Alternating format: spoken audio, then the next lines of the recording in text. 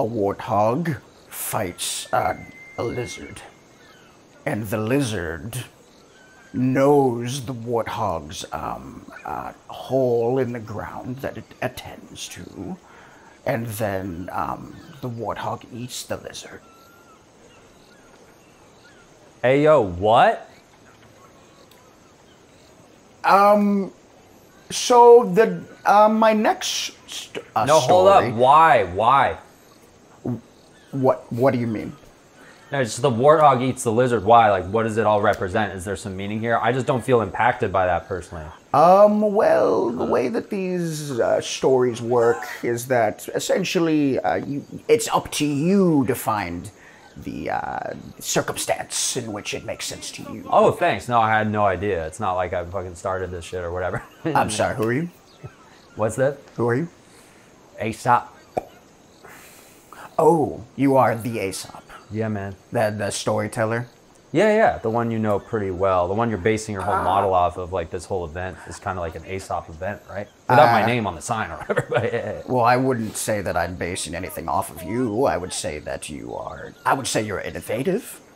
And Thanks. that's good. I'll give you that. I'll give you the innovation. But I do think that you are only trying to talk to children, and so that is a bit of a misnomer. Oh, I'm just trying to talk to children? Yes, Think I'm making fairy tales and shit? Well, you could talk to anyone you wanted. You could talk to a cow, you could talk to a man, you could talk to a baby, you could talk to a dog. Sometimes dogs can be intelligent as well as, well, that's what I've learned. What? Are you trying to spin some sort of, like, is this gonna have meaning to it now? I spin yarns. I like to weave a life tale. People here are bored, bro. We don't know what you're talking about. The warthog, yo, what does the warthog represent? What does the lizard represent? Okay, well, I feel like you're kind of coming for me right now, and what I'm trying to say is animals, much like humans, go about their days in specific ways, and if we pay attention, we can learn about ourselves. All right, I'm sorry. I gotta do that. I'm sorry, everyone, if you're enjoying this. You do look sorry. I'm very sorry, but I just gotta interrupt for a second. The whole point, right, of what I do and what you now magically suddenly do. It's not magic, it's science in my brain. Okay, sure, science in your brain, for sure. What we do here in the game, in the Fable game, right, is we want a moral, right? Okay. Right? We want some meaning behind it. I could agree. We don't need stories about animals. We can look out our backyards, right? Right? Like, we can look out our backyards and see there is a goat and he's, fucking that donkey. The end.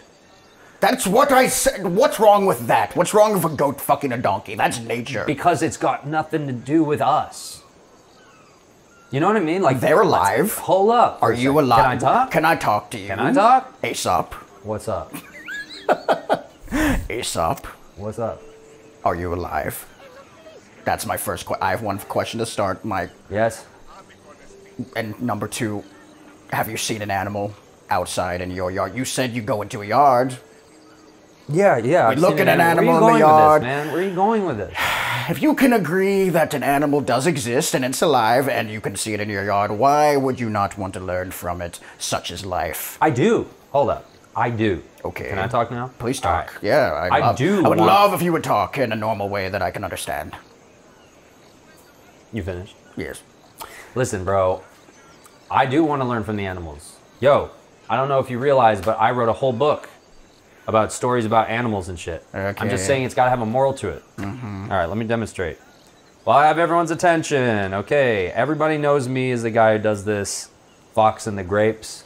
Yes, the grapes. Go ahead. You guys know, that one? Yes, we all love grapes. But you have read my shit. All right. I've heard about it, and sometimes the children will talk loudly when I'm eating porridge in a field, and I will... Children. Again with the children. You talk to the... children. I don't. It's skewed. I to listen a wider to the children audience. because I'm alive. The demographic is wider than just children. It's a straw man argument. I don't expect anything more from you. Then why do you call it a children's tale?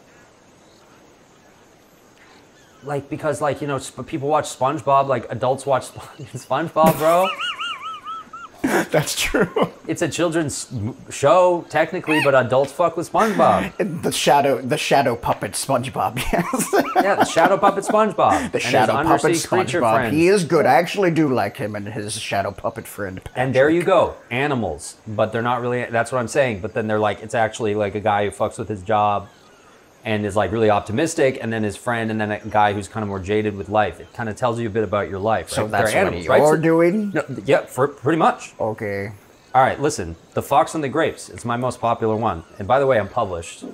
Published author, very cool. Yes, okay. Just so everybody here Not knows everyone knows how to read. Just so everyone knows before he gets all pops off with this is my thing. It's not my fault that I can't afford cuneiform. The fables of Aesop. Let's go. Read. Go ahead, read. I'd love to hear it. I would love to hear it. The Fox and the Grapes. A hungry fox saw some clusters of ripe grapes hanging from a trestled vine. All right. Trellised vine. My bad. Trellis? I'm dyslexic. What the fuck does that even mean, a trellis? A trellis vine. Okay. I've been listening to you all afternoon. I'm sorry. In the heat, by the way. It is hot. I'm sweaty, too. Can we put up some awnings or something? I don't think those are real. She resorted to all her tricks to get at them, but she could not reach them and tired herself out. At last, she turned away, muttering to herself, well, who cares? I'm sure the grapes are sour anyway. That's it, dude. That's it. So what's your moral?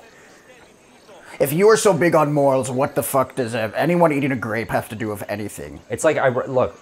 How is that different from what I'm saying? I do 3 stories per page, so it's not like I really, I can recall, because I write so many bangers. Aesop? Yeah. Can you just tell me what the fuck that means? Bro, I don't even know. I don't even know, but there's meaning behind, right? Everybody fucks with that one. That's like the most well-known one. Don't agree with him. Don't agree. Ghost Rider. No, I didn't. Oh, okay. A ghostwriter. A ghostwriter. Where is he? You a necromancer? You are a necromancer. All right, let me give you a black magic witch, huh? Okay. Hold up. You have to consult the wizard arts. Fail. Epic fail. Oh, for real? Oh, really? Okay. How about this one? Here's one off the dome. You want to hear one off the dome? I don't need any writers for this one. What does a dome have to do with anything? All right. I'm not going to fight a gladiator. All right. So the wolf had a very cunning plan. Okay. Okay. He was gonna find chickens in the field. You know what I'm saying? I love chickens. And he was gonna store them for later. And so he puts them in a little trough, right? But then as soon as the pig catches on to that wolf, finding a new way to like gather his food or whatever the fuck. Yeah, for sure. The pig's like, ooh, trough, that sounds like a good idea. And then the pig starts eating the shit out of the trough just like the fucking wolf did. And he's, jacks his shit. Can you derive the storyline right there? What does that mean? Who's the wolf? Who's the pig? So did the ghost of your mother tell you that or something? What, bro? So like, don't bring her into this. Did your mommy tell you that from beyond the grave? What? So my mom's dead, and that's my mom's dead. And your father probably. You're pretty fucking old. I never knew his ass. So thank you.